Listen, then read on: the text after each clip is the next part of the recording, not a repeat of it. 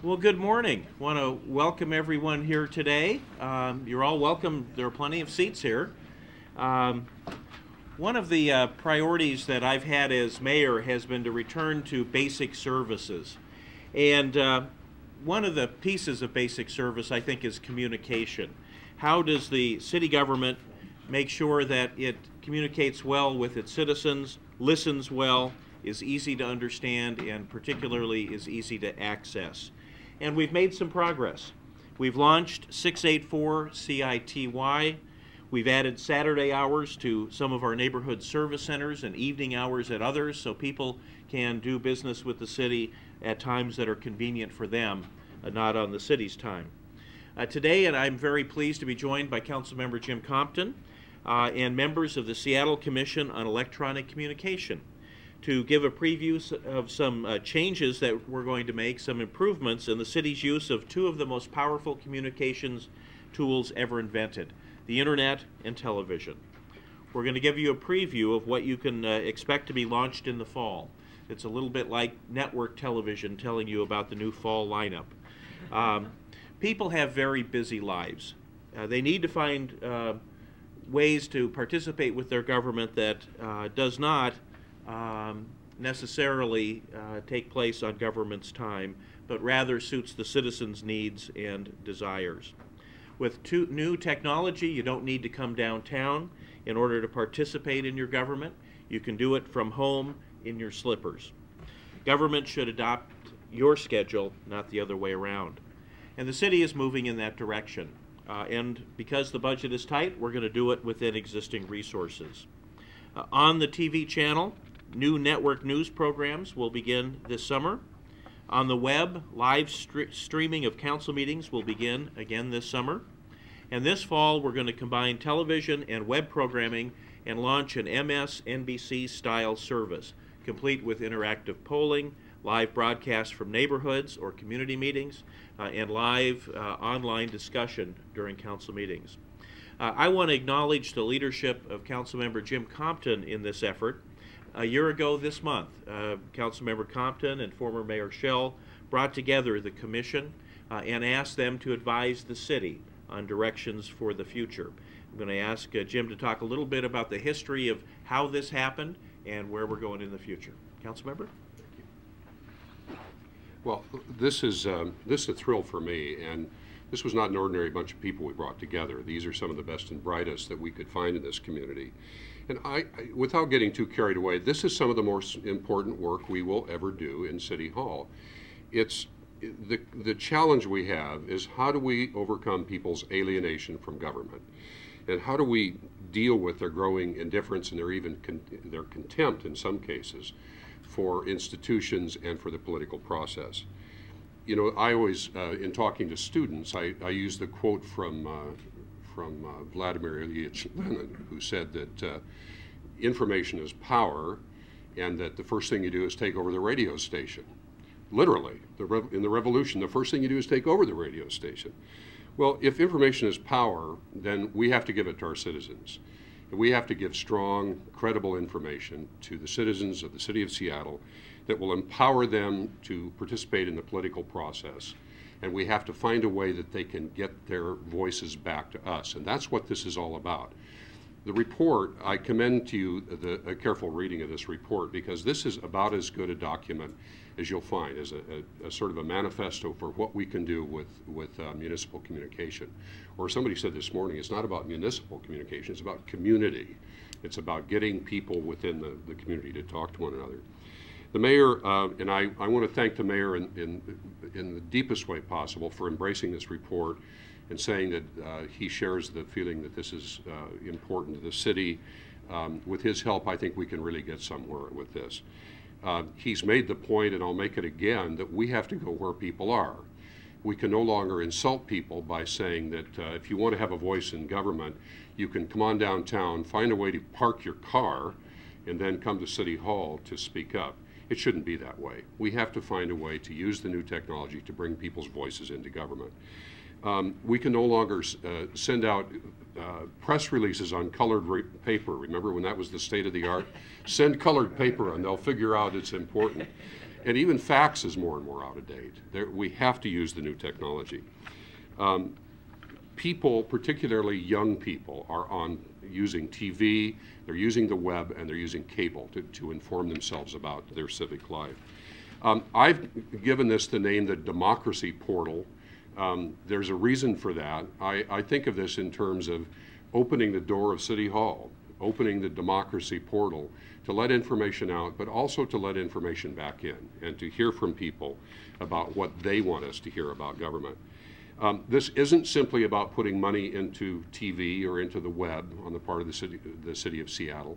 These are times in which we as a friend of mine likes to say, we don't have two nickels to rub together in City Hall. But it is about putting new ideas into the way we communicate. And we need a technical upgrade for sure, but more than that, we need an ideas upgrade that says we will rethink the way we do things and use the existing resources to communicate much more effectively. Without going on too much farther, interactivity is the name of the game. To allow people to speak to City Hall through their television set and the set-top box and through the web. We have to find ways to do that. We have to steal the best techniques from commercial TV. That's branding. They have to know where to go to find stuff. They have to know that high production values will prevail. I always say that the City Council currently looks like it's broadcasting from a mortuary, and it shouldn't take too much to fix that. We have to give them interesting programming. There has to be a reason to go there. We have to give a human face to technology, but we have to be very sure that it's a real human face and that there are human beings behind that you can reach.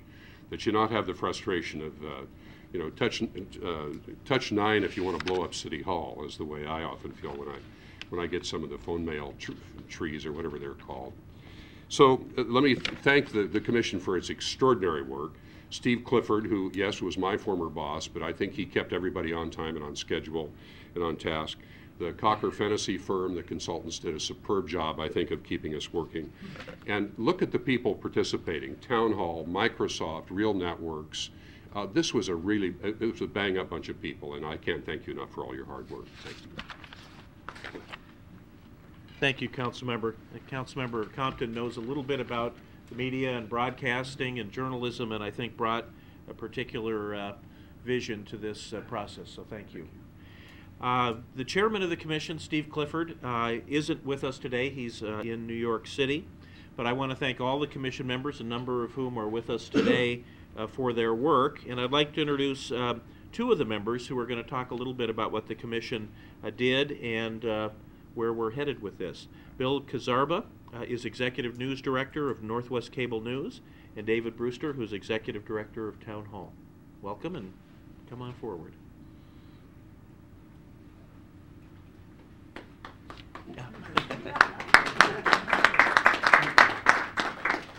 Well, I'd like to thank everyone for participating in the commission, and one thing that I wanted to really point out is 12 years ago I came to Seattle from CNN, or 7 years ago after 12 years at CNN, and under the brainchild that Providence Journal had of linking the cities of the Northwest together with our television stations throughout the Northwest. We walked into an empty room, we put something together, and now it's a profitable venture that I hope has some influence. Because of the partnership of the channels, it became a success.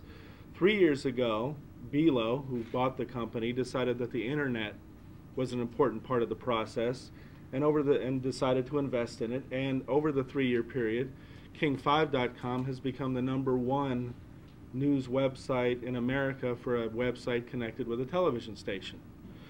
When I became part of this commission and was honored to ask to do so, what I saw was a group of people that were way ahead of any of the industry leaders that I had worked with.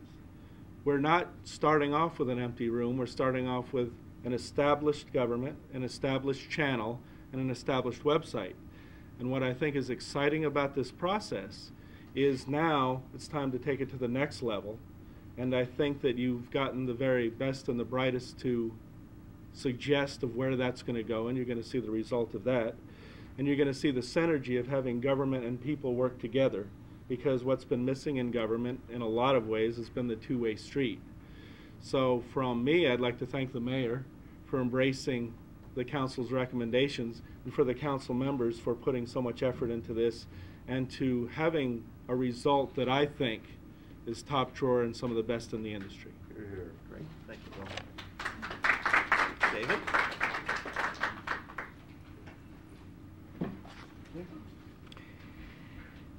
Thank you, Mayor, for embracing this and getting it started. These are very good first steps with the relaunch of the website and the channel, particularly in this fall. One of the advantages we found was that they are integrated already, which is a key to using the strengths of both television and the web technology. We found a lot of strength in TVC. Very good people working at that, getting an enormous amount out of these few nickels that they've had up to this point. And we also found, not surprisingly, that Seattle is a terrific city to be, I think, the leader in what we might call this municipal channel, democracy portal approach. There is great technological sophistication here, as is obvious. There's great media idealism as well as ideas that are looking for outlets to do more experimentation. As Norm Langell was a constant advocate for that. You've got flexible, easy technology that can go to unusual places that lie under the radar of conventional media, places where imagination exists, where people are, and where the discourse is authentic and lively and genuine. So it's very rich with promise, and it's nice to see the city embracing this idea as strongly as it does. And obviously the city gets some real advantages from that. Good feedback from people, and a way of putting forth the ideas unmediated by enabling people to see democracy in progress. At Town Hall we did 13 forums in the last half year on the international crisis. And bringing interesting people from around the country, including some of the great resources in this area on international understanding. Big crowds, wonderful events, electric in many ways. TVC covered every one of them. Thousands of people were able to see this, in addition to the thousands who came there, because cable TV was there, as were other cable channels. Going out to where discourse is happening, going out to where the community is gathering, which the new technology really makes possible. Affordably recording this, archiving this, and broadcasting it live is a tremendous gift to the community, as well as to organizations such as Town Hall, who are set up in order to enrich live thinking in public and bringing back these traditions of making decisions in community by hearing all kinds of different voices. One other thing that is exciting, and that is about Seattle and about this new technology, is the cultural richness of this community. We know about the artistic richness. It's an unusual city in that way. We're getting to know more about the different cultures of ethnicity and their culture in this community. They need stages, they need audiences, they need ways of bringing that rich culture to all of the cultures of the city. And so the kinds of things with which the remote broadcast now will be able to do, evenings of Vietnamese love songs on the stage at Town Hall is one thing we've done. The kinds of tremendous activity going on at Seattle Center, in which we come to understand the cultural richness. This is a vibrant, pluralistic democracy, and here we have one of the most powerful tools for people to understand that in their bones every day, and in a way that is very convenient. So it's been thrilling to be a part of this, and we're going to keep the council and the mayor on track. making sure that these first commitments end up in a few short years in Seattle, among its many distinctions of having the finest such channel in the country. Thanks a lot. Thank you, David. I'd also like to acknowledge the other members of the commission who are here. Norm Langell, who is president of One Reel Productions. Margot Gordon, who's a professor and dean emeritus for the University of Washington's Evans School of Public Affairs. And Jean Walkinshaw, who is a documentary film producer at KCTS Television. So thank you for your great work on this.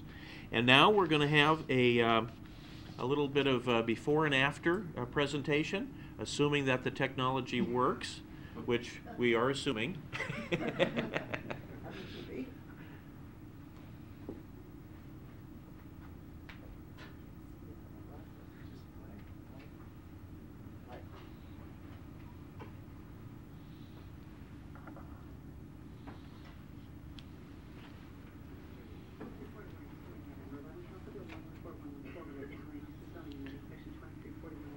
Now this, I'm told, is the old. But as a former council member, I find this fascinating. and good television. When we view Seattle's skyline, we are seeing not only the buildings here today, but the vision of people who came here 15 decades ago, hoping to carve from the dense forests, mountains, and nature a better life. Hello, I'm Galen Goff, and welcome to Seattle Focus. This month, we're commemorating the birth of Seattle. So I'm here at the Museum of History and Industry to give you a peek at a fascinating new exhibit reflecting the rich heritage of our city and the diverse contributions of its people. Historian Walt Crowley will introduce you to some of Seattle's pioneers with a trip back to the city's birthplace. Next, we'll join Kelly Gunther for a walk along a trail paved with memories of the early years of West Seattle. We'll visit the Log House Museum for a talk with a descendant of Chief Seattle.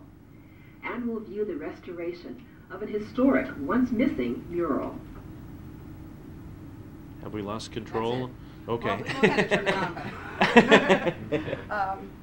And then actually, what I can show you over here is a prototype of the website.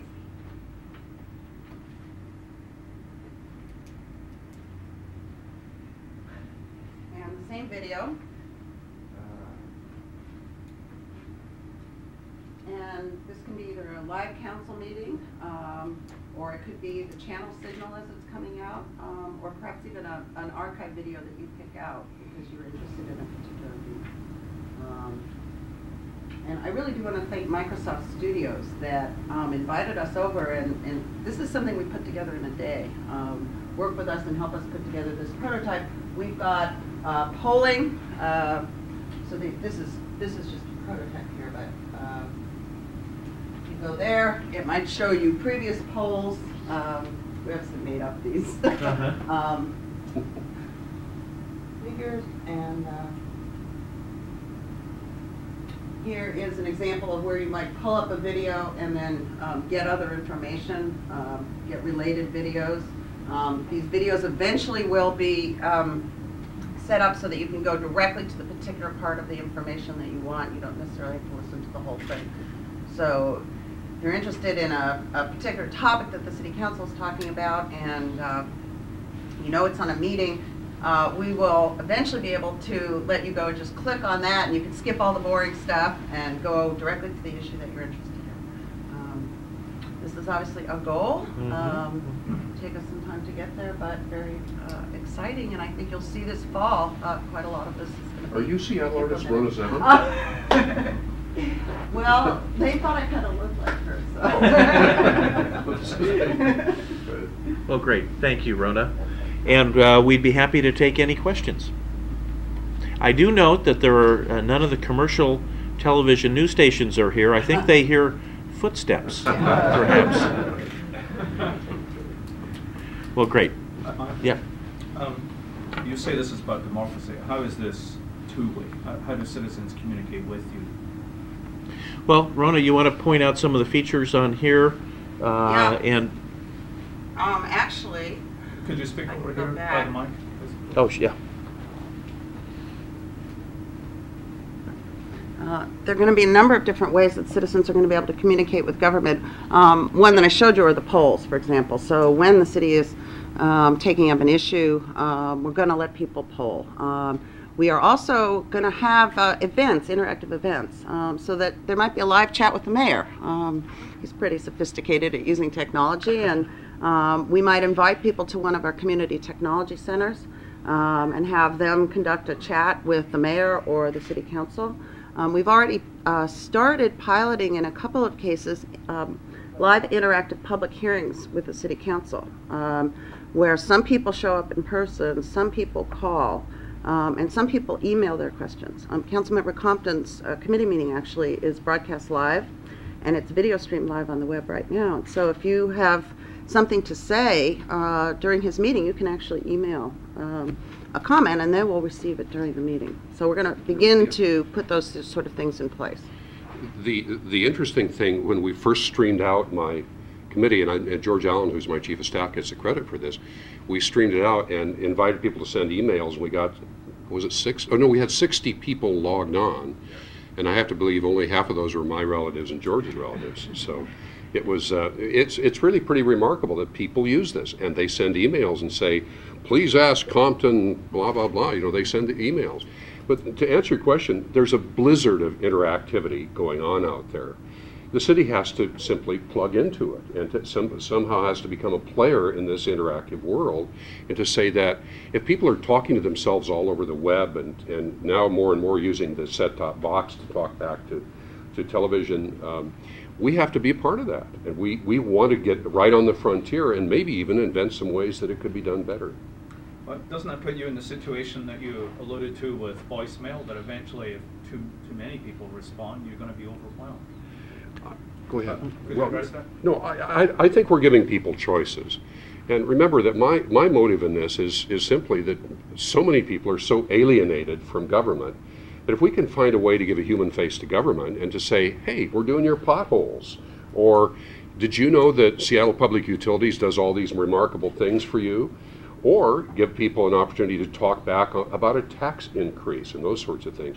That we're giving credibility to government by saying we listen. We're willing to have you come to the table and hear the information that's going on. And secondly, we want you to talk back to us. That's what it's all about.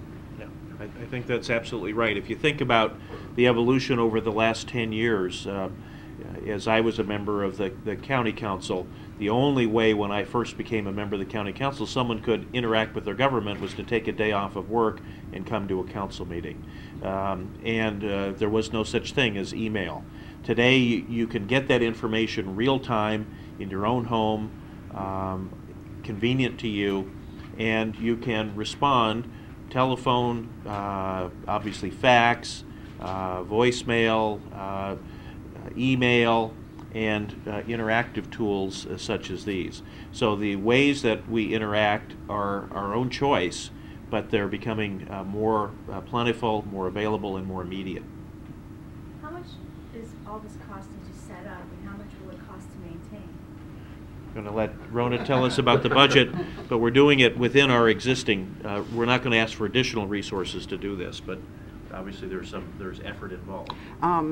That's right. Our total budget for the TV channel is just about $1 million a year, and we're reallocating existing resources and pulling some folks from the city web team together.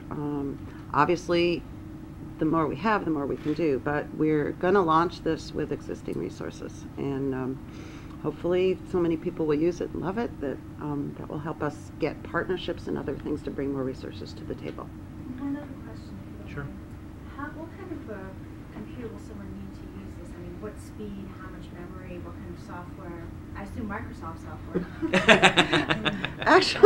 Actually, we use Real Networks streaming software rather than Microsoft. They won't need any particular kind of computer to do this. It is true that to watch a video, it's much better quality to have a high-speed internet connection.